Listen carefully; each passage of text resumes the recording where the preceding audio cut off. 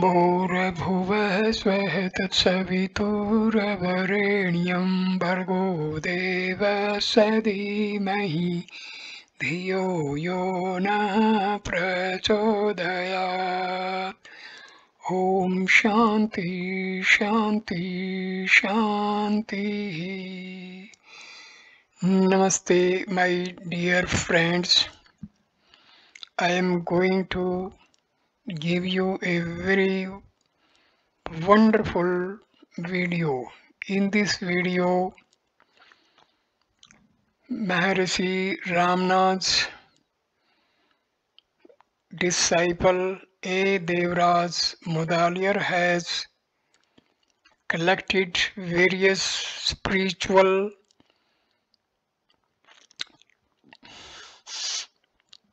subjects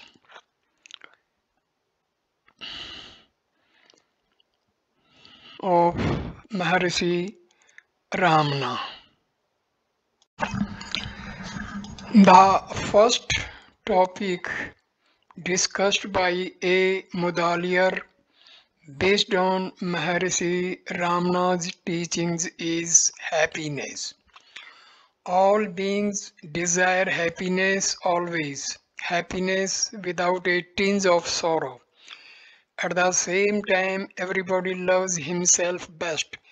The cause for love is only happiness, so that happiness must lie within oneself. Further, that happiness is daily experienced by everyone in sleep when there is no mind. To attain that natural happiness, one must know oneself. For that self-inquiry, who am I, is the chief means. Happiness is the nature of the self. They are not different. The only happiness there is of the self. That is the truth. There is no happiness in worldly objects. Because of our ignorance, we imagine we derive happiness from them. If a man generally imagines his happiness is due to external causes, it is reasonable to conclude that his happiness must increase with the increase of possessions and diminished in proportion to their diminution. Therefore, if he is devoid of possessions, his happiness should be nil. What, however, is the real experience of man? Does it confirm this view? In deep sleep, the man is devoid of all possessions, including his own body. Instead of being unhappy, he is quite happy. Everyone desires to sleep soundly. The conclusion, therefore, is that happiness is inherent in man and is not due to external causes. One must realize his self in order to open the store of unalloyed happiness. There is a story in Panchadasi which illustrates that our pains and pleasures are not due to facts but to our concepts. Two young men of a village went on a pilgrimage to North India. One of them died there, but the other, having picked up some job, decided to return to his village only after some time. Meanwhile, he came across a wandering pilgrim and sent word through him to his village about himself and his dead friend. The pilgrim conveyed the news and in doing so inadvertently changed the names of the living and the dead man. The result was that the dead man's people were rejoicing that he was doing well, and the living man's people were in grief that he was dead. I used to sit on the floor and lie on the ground, no clothes spread out, that is freedom. The sofa is a bondage. It is jail for me. I am not allowed to sit where and how I please. Is it not bondage? One must be free to do as one pleases and should not be served by others. No want is the greatest bliss. It can be realized only by experience. Even an emperor is no match for a man with no wants.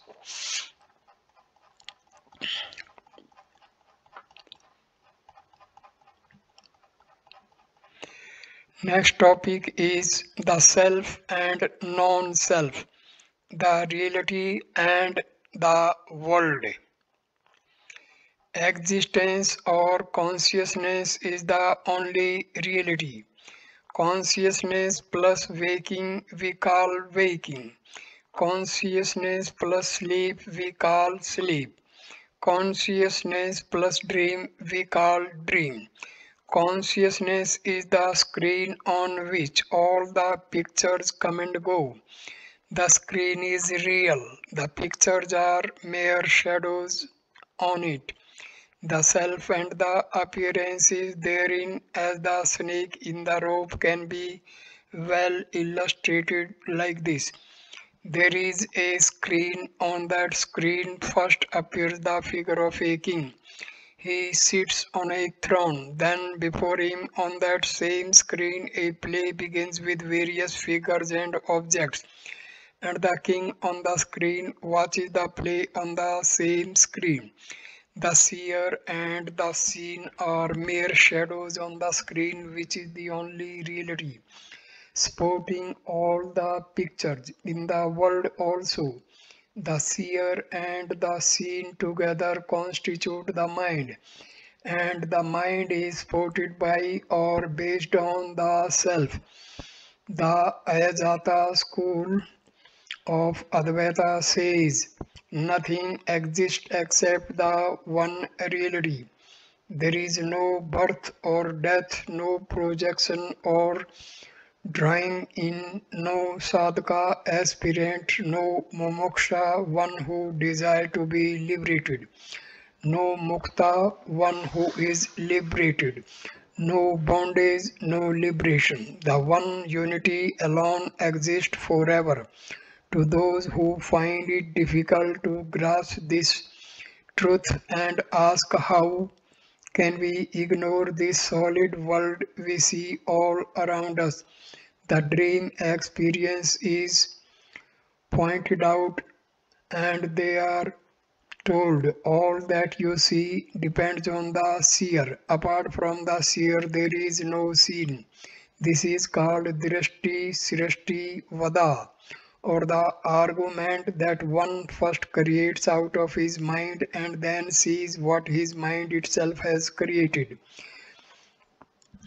To those who cannot grasp even this and who further argue, the dream experience is so short while the world always exists. The dream experience was limited to me, but the world is felt and seen not only by me but by so many, and we cannot call such a world non-existent.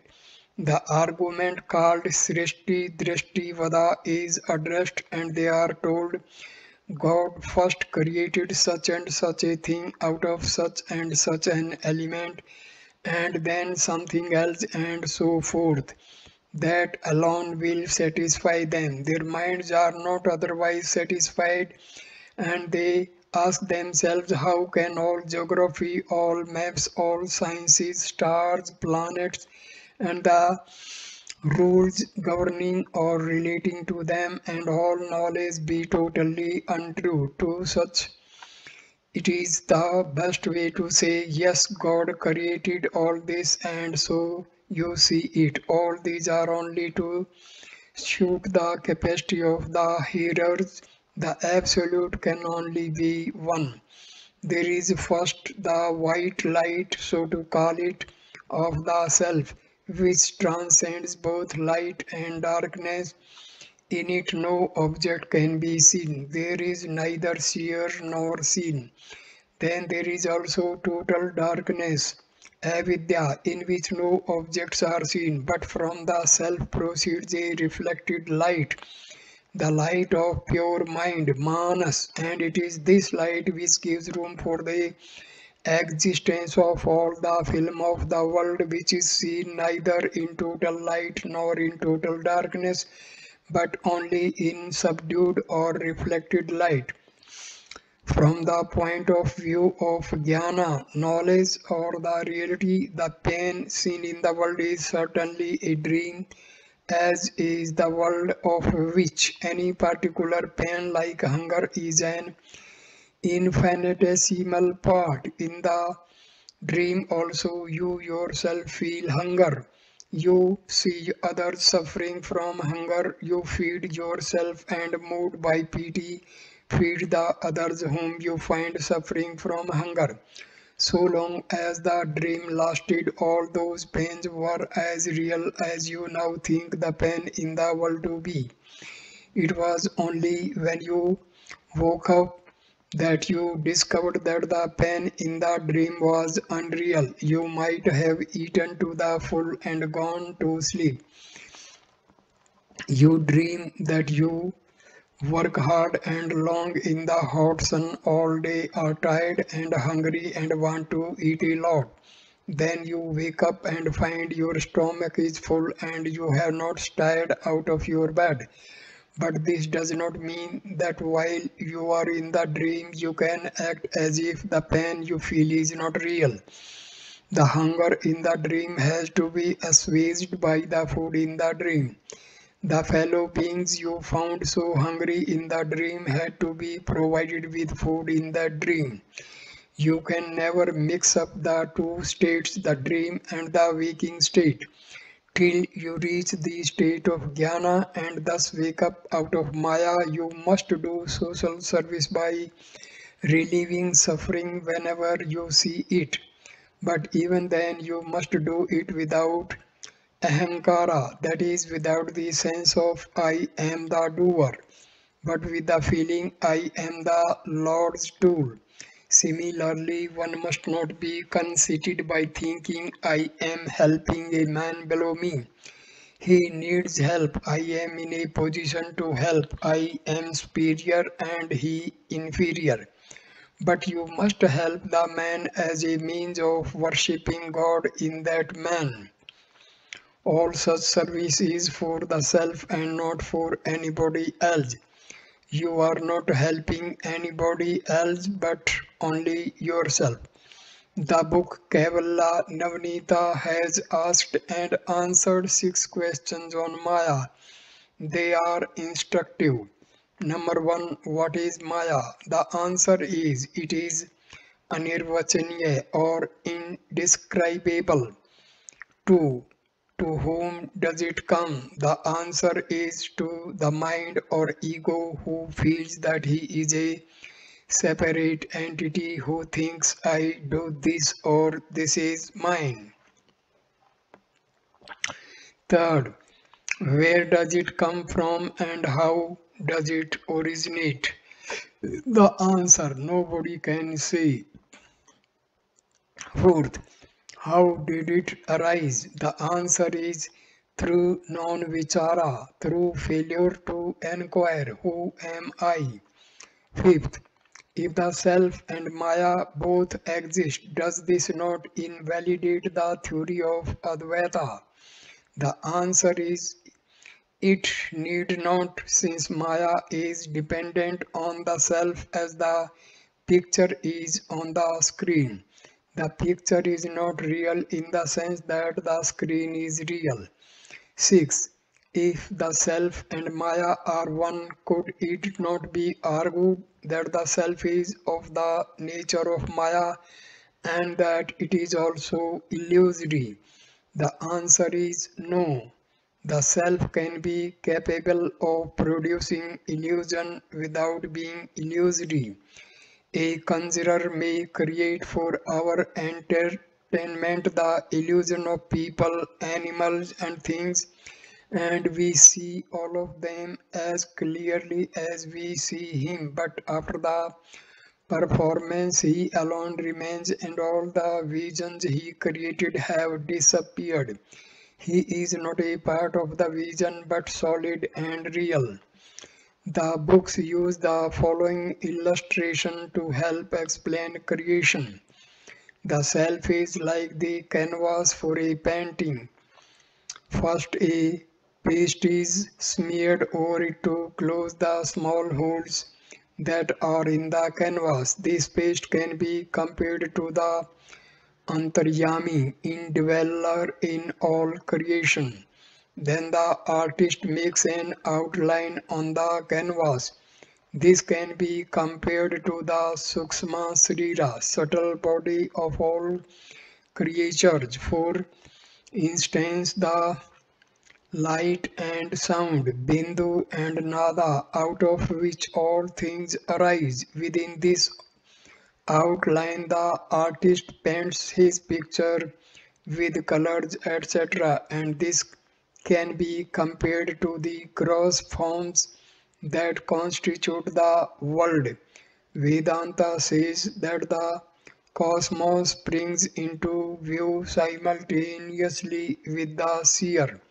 There is no creation by stages or steps. It is similar to the creation in dream where the experiencer and objects of experience come into existence at the same time. To those who are not satisfied with this explanation, theories of gradual creation are offered in books. It is not at all correct to say that Advaitins of the Sankara school deny the existence of the world or that they call it unreal.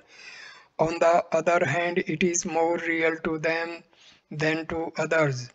Their world will always exist, whereas the world of the other schools will have origin, growth, and decay, and as such cannot be real. They only say that the world as world is not real, but that the world as Brahma is real. All is Brahma, nothing exists but Brahma, and the world as Brahma is real. The self is the one reality that always exists, and it is by the light of the self that all other things are seen. We forget it and concentrate on the appearance. The light in the hall burns both when persons are present and when they are absent, both when persons are enacting something as in a theater and when nothing is being enacted. It is the light which enables us to see the hall, the persons and the acting. We are so engrossed with the objects or appearances revealed by the light that we pay no attention to the light in the waking or dream state in which things appear and in sleep state in which we see nothing. There is always the light of consciousness or self, like the hall lamp which is always burning. The thing to do is to concentrate on the seer and not on the seen, not on the objects but on the light which reveals them. Questions about the reality of the world and about the existence of pain or evil in the world will all cease when you inquire who am I and find out the seer. Without a seer, the world and the evils thereof alleged do not exist. The world is of the form of the five categories of sense objects and nothing else. These five kinds of objects are sensed by the five senses, as all are perceived by the mind through these five senses. The world is nothing but the mind. Is there a world apart from the mind? Though the world and consciousness emerge and disappear together, the world shines or is perceived only through consciousness.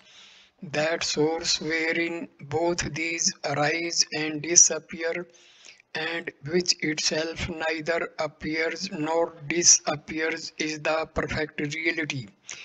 If the mind, the source of all knowledge and activity, subsides, the vision of the world will cease, just as knowledge of the real rope does not dawn till the fancied notion of the serpent disappears. Vision experience of the reality cannot be gained unless the superimposed vision of the universe is abandoned.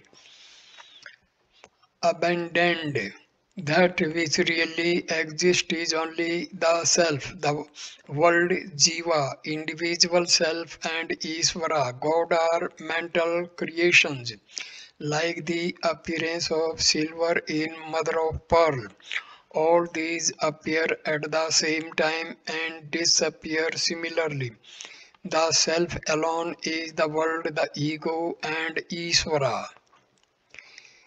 To the Jnani, it is immaterial whether the world appears or not.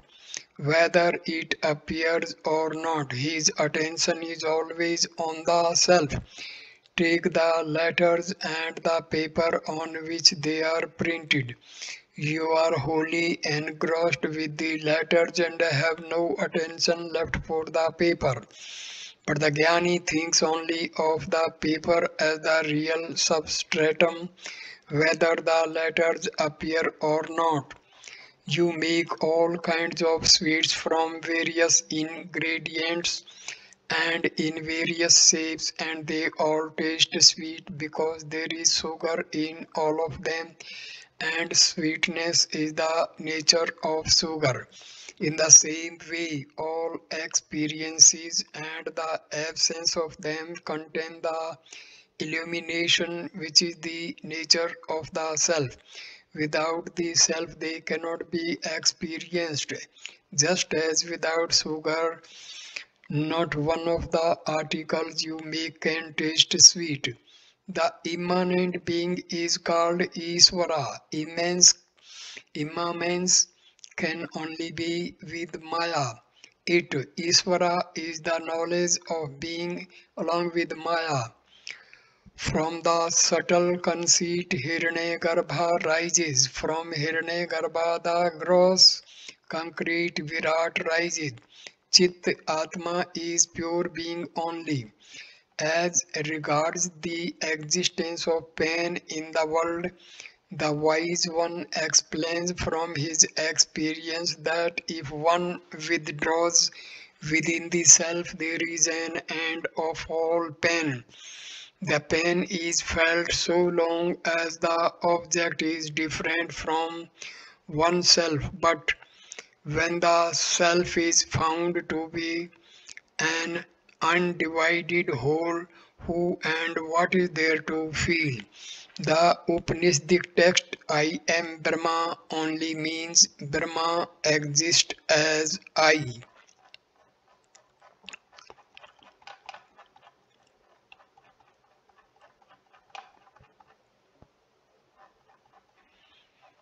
Third topic is mind. Mind is a wonderful force inherent in the self.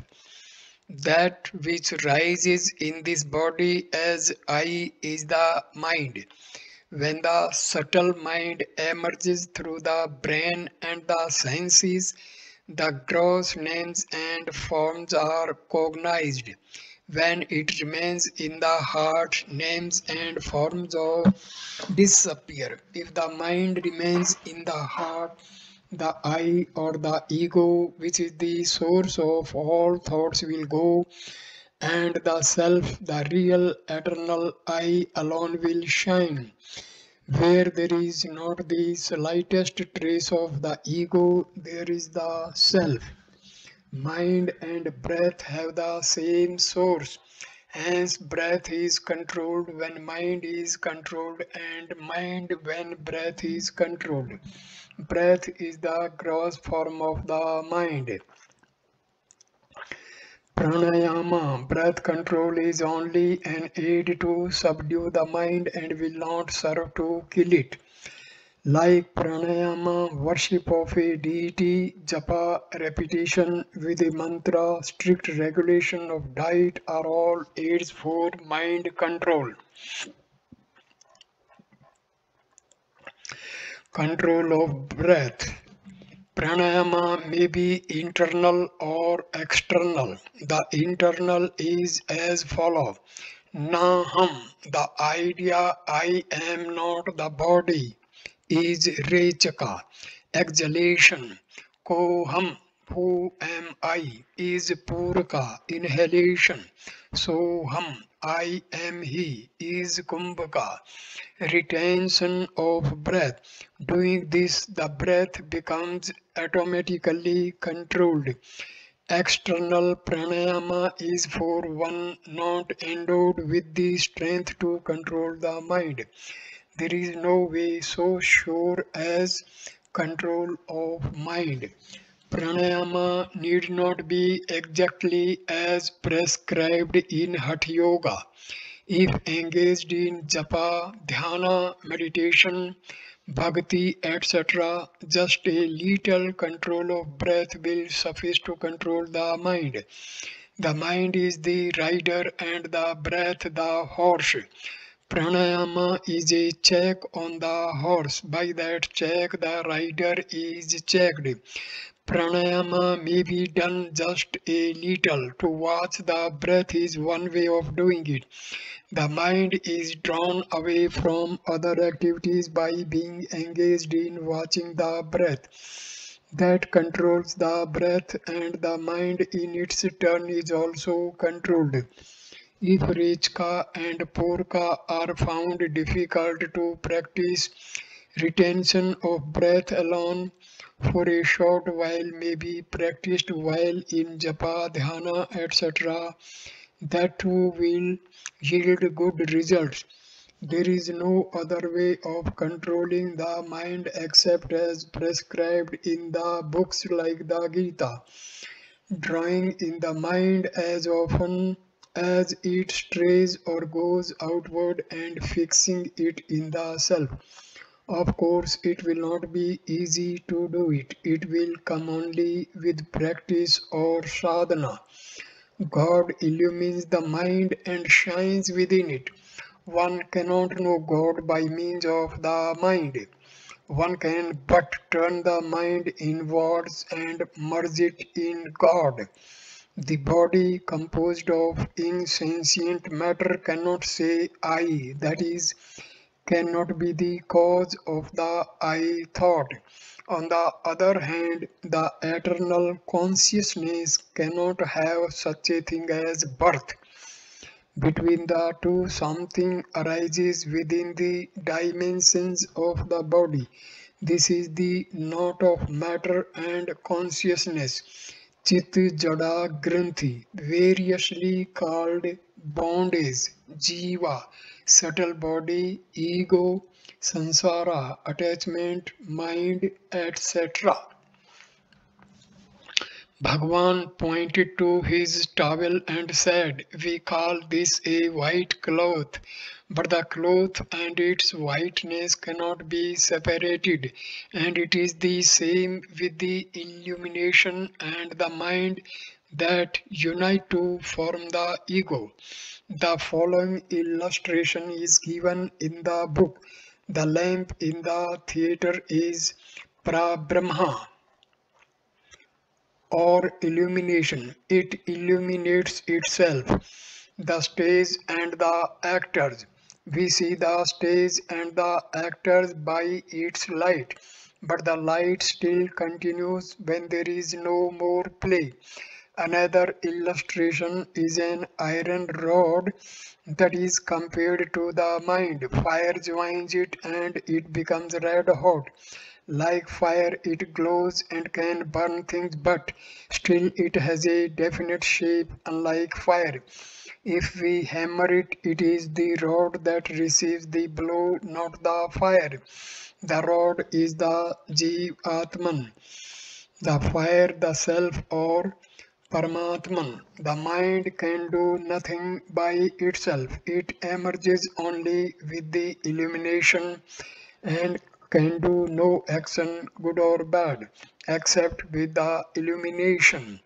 But while the illumination is always there, enabling the mind to act well or ill, the pleasure or pain resulting from such action is not felt by the illumination, just as when you hammer a red hot iron, it is not the fire but the iron that gets the hammering. If we control the mind, it does not matter where we live.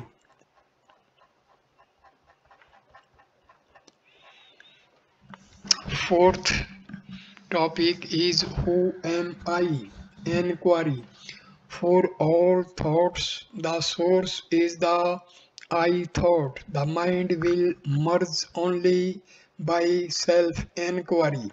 Who am I? The thought, who am I, will destroy all other thoughts and finally kill itself also. If other thoughts arise without trying to complete them, one must inquire to whom did this thought arise?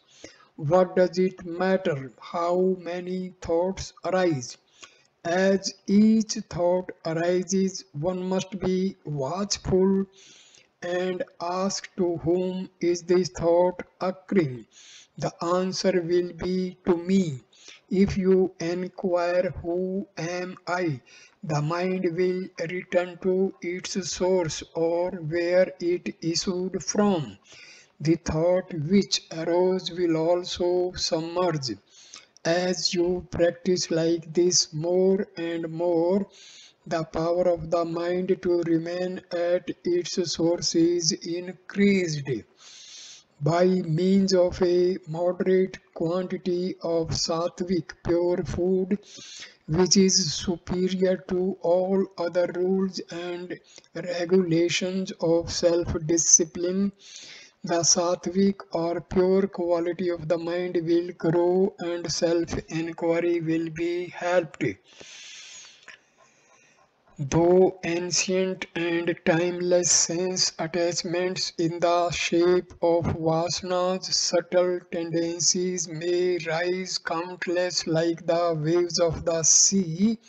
They will all be destroyed as dhyana progresses, without giving any room for doubt whether it would at all be possible to eradicate all those vasanas and be the self alone. One must take hold ceaselessly of dhyana of the self, however great a sinner one may be. Instead of lamenting, I am a great sinner, how can I make any progress? One must completely forget the fact of the being a sinner and earnestly pursue meditation of self. He is then sure to succeed. If the ego is present, all else will also exist. If it is absent, all else will also vanish. As ego is all this, to inquire what this ego is to give up all attachment.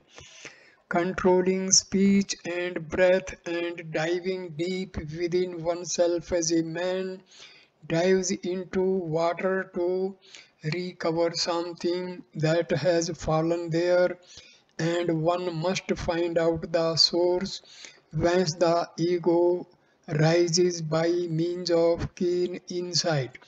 Enquiry, which constitutes the path of jnana, consists not in orally repeating I, but in searching by means of a deeply introverted mind, where from the I springs. To think I am not this or I am that may be of help in the inquiry, but cannot be the actual inquiry. When we quest within our mind, who am I, and reach the heart, I topples down and immediately another entity will reveal itself proclaiming I. Even though it also emerges saying I, it does not connote the ego but the one perfect existence. If we unceasingly investigate the form of the mind, we find there is no such thing as the mind. This is the direct path open to all. Thoughts alone constitute the mind, and for all thoughts, the base or source is the I thought. I is the mind. If we go inward, questing for the source of the I topples down. This is the jnana inquiry, where the I emerges, another entity emerges as I of its own accord. That is the perfect self. There is no use removing doubts. If we clear one doubt, another arises, and there will be no end of doubts. All doubts will cease only when the doubter and his source have been found. Seek for the source of the doubter, and you find he is really non existent. Doubter ceasing, doubts will cease. Reality being yourself, there is nothing for you to realize. All regard the unreal as real. What is required is that you give up regarding the unreal as real. The object of all meditation, dhyana or japa, is only that to give up all thoughts regarding the non-self, to give up many thoughts and to hold on to one thought. The object of all sadhana is to make the mind one-pointed, to concentrate it one thought and thus exclude our many thoughts. If we do this, eventually even the one thought will go and the mind will get extinguished in its source. When we inquire within, who am I? The I investigated is the ego. It is that which makes vichara inquiry also. The self has no vichara. That which makes the inquiry is the ego. The I about which the inquiry is made is also the ego. As the result of the inquiry, the ego ceases to exist and only the self is found to exist. What is the best way of killing the ego? To each person, that way is best which appears easiest or appeals the most. All the ways are equally good, as they lead to the same goal, which is the merging of the ego in the self. What is bhakta calls surrender. The man who does vichara calls jnana. Both are trying to take the ego back to the source from which it sprang and make it merge there. To ask the mind to kill itself is like making the thief the policeman. He will go with you and pretend to catch the thief, but nothing will be gained. So you must turn inward and see from whence the mind rises, and then it will cease to exist. Breath and mind arise from the same source, and when one of them is controlled, the other is also controlled. As a matter of fact, in the quest method, which is more correctly whence am I, and not merely who am I, we are not simply trying to eliminate, saying we are not the body nor the senses and so on. to reach what remains as the ultimate reality, but we are trying to find out whence the I thought or the ego arises within us. The method contains within it, though implicitly and not expressly, the watching of the breath. When we watch where from the I thought arises, we are necessarily watching the source of breath also, as the I thought and the breath arise from the same source. Breath control may serve as an aid but can never by itself lead to the goal. While doing it mechanically, take care to be alert in mind and to remember the I thought and the quest for its source.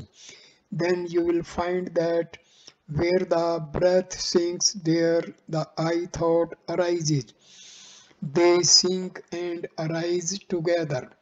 The I thought will also sink along with the breath simultaneously. Another luminous and infinite I will emerge, and it will be continuous and unbroken. That is the goal. It goes by different names: God, Self, Kundalini, Shakti, consciousness, etc. Who am I is not a mantra. It means that you must find out where in you the I thought arises, which is the source of all other thoughts. But if you find that Vichara Marga, path of inquiry, is too hard for you, you go on repeating I, and that will lead you to the same goal. There is no harm in using I as a mantra. It is the first name of God. I ask you to see where the I arises in your body, but it is not really quite correct to say that the I rises from and merges in the heart on the right side of the chest. The heart is another name for the reality, and it is neither inside nor outside the body. There can be no in and out for it. Since it alone is, I do not mean by heart any physiological organ, any plexus of nerves or anything like that. But so long as one identifies oneself with the body and thinks he is the body, he is advised to see in the body where the I thought rises and merges again. It must be the heart at the right side of the chest, since every man of whatever race and religion and in whatever language he may be saying I points to the right side of his chest to indicate himself. This is true all over the world. So that must be the place. And by keenly watching the constant emergence of the I thought on waking and its subsiding in sleep, one can see that it is in the heart on the right side. First, know who you are. This requires no Shastra, scripture, or scholarship. This is simply experience. The state of being is now and here all along. You have lost hold of yourself and are asking others for guidance. The purpose of philosophy is to turn the mind inward. If you know yourself, no evil can come to you. Because you ask me, I have told you this. See Kevalla Navnita. The ego comes and only by holding you the self. Hold yourself and the ego will vanish. Until then, the sage will be happy saying, "There is," and the ignorant will be asking, "Where?" Regulation of life, such as the getting up at a fixed hour, bathing, doing mantra japa, etc. All this is for people who do not feel drawn to self inquiry or are not capable of it. But for those who can practice this method, all rules and disciplines are unnecessary. Undoubtedly, it is said in some books that one should go on cultivating one good quality after another and thus prepare for moksha.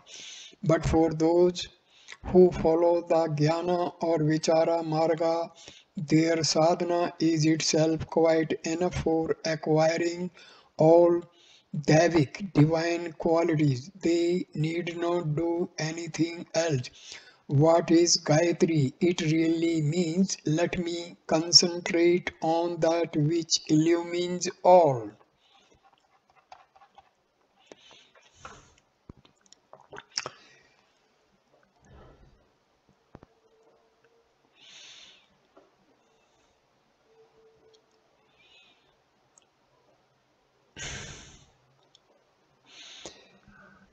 Fifth topic comes surrender. God will bear whatever burdens we put on Him. All things are being carried on by the omnipotent power of a supreme God. Instead of submitting ourselves on to it, why should we always be planning? We should do this or that, knowing that the train carries all the load. Why should we traveling therein suffer by carrying our small bundles on our heads instead of leaving it on the train and being happy? The story of a Astavakra teaches that in order to experience Brahmajnana, all that is necessary is to surrender yourself completely to the Guru, to give up your notion of I and mine. If these are surrendered, what remains is the reality.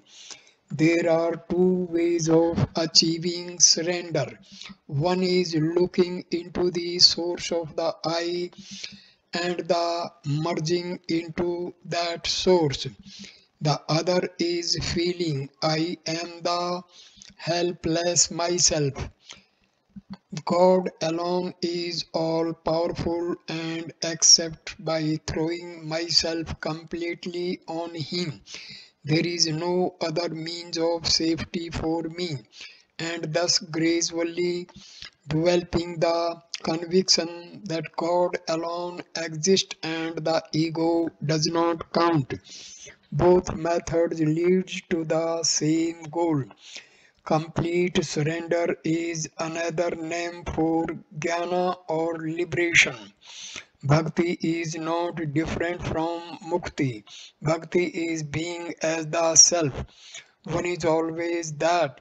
He realizes it by the means he adopts. What is bhakti? To think of God. That means only one thought prevails to the exclusion of all other thoughts. That thought is of God, which is the self, or it is the self surrendered unto God. When He has taken you up, nothing else will assail you. The absence of thought is bhakti. It is also mukti. Bhakti is jnana mata, that is the mother of jnana. It is asked why all this creation is so full of sorrow and evil. All one can see, all one can say is that it is God's will, which is inscrutable. No motive, no desire No end to achieve can be attributed to that infinite, all-wise and all-powerful being. God is untouched by activities which take place in His presence. There is no meaning in attributing responsibility and motive to the one before it becomes many. But God's will for the prescribed course of events is a good solution for the vexed question of free will.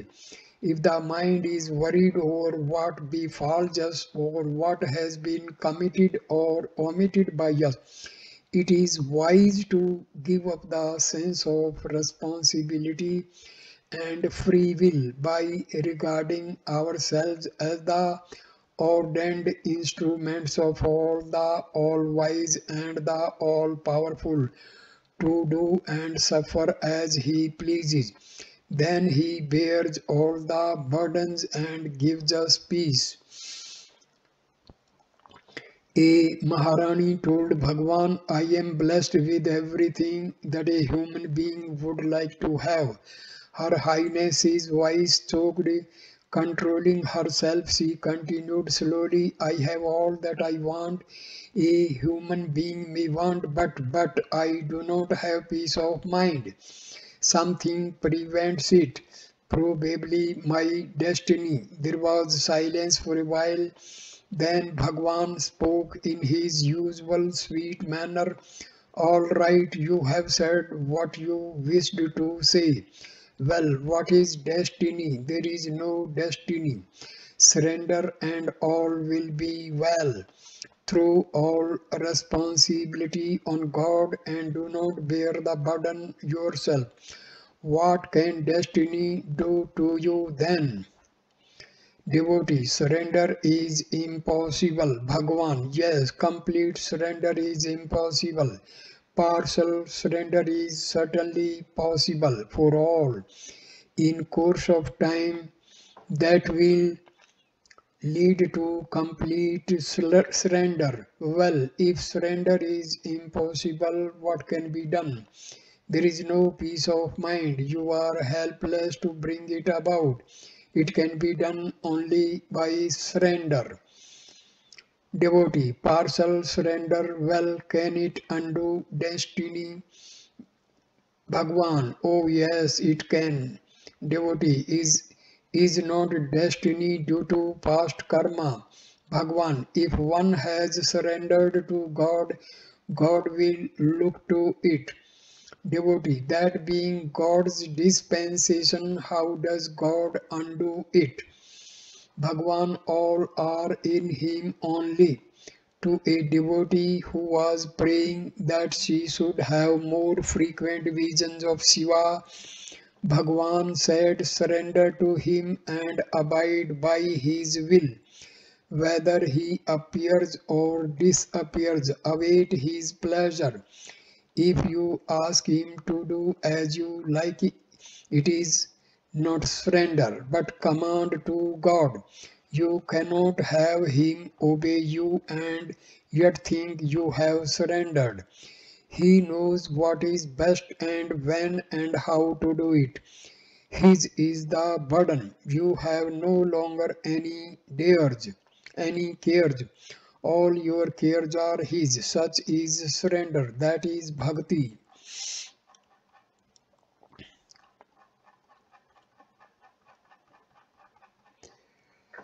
Topic number 6. The three states: waking, dream, and sleep. There is no difference between the dream and the waking state except that the dream is short and the waking long. Both are the result of the mind. Our real state is called Turiya, which is beyond the waking, dream, and sleep states. The self alone exists and remains as it is. The three states owe their existence to avichara, non-enquiry, and enquiry puts an end to them. However much one may explain, this fact will not become clear until one attains self-realization and wonders how he was blind to the self-evident and only existence for so long. All that we see is a dream, whether we see it in the dream state or waking state, on account of some arbitrary standards about the duration of the experience and so on. We call one experience a dream and another waking experience. With reference to reality, both the experiences are unreal. A man might have an experience such as getting anugraha, grace, in his dream, and the effects and influence of it on his entire subsequent life may be so profound and abiding that one cannot call it unreal, whilst calling real some trifling incident in the waking life that just flits by, which is casual, of no consequence, and is soon forgotten. Once I had an experience, a vision or a dream, whatever you may call it. I and others, including Chadwick, had a walk on the hill. Returning, we were walking along a huge street with great buildings on either side. Pointing out the street and the buildings, I asked Chadwick and others whether anybody could say that what we were seeing was a dream, and they all replied, "Which fool will say so?" We then walked along, entered the hall, and the vision or dream ceased, or I woke up. What are we to call this? Just before waking up from sleep, there is a very brief state free from thought that should be made permanent. In dreamless sleep, there is no world, no ego, and no unhappiness, but the self remains. In the waking state, there are all of these. Yet there is the self. One has only to remove the transitory happiness in order to realize the ever present beatitude of the self. Your nature is bliss. Find that on which all the rest are superimposed, and you then remain as the pure self. In sleep, there is no space or time. They are concepts which arise, and the I thought has arisen. You are beyond time and space. The I thought is the limited I. The real I is unlimited, universal, beyond time and space. Just while rising from sleep and before seeing the objective world, there is state of awareness which is your pure self that must be known.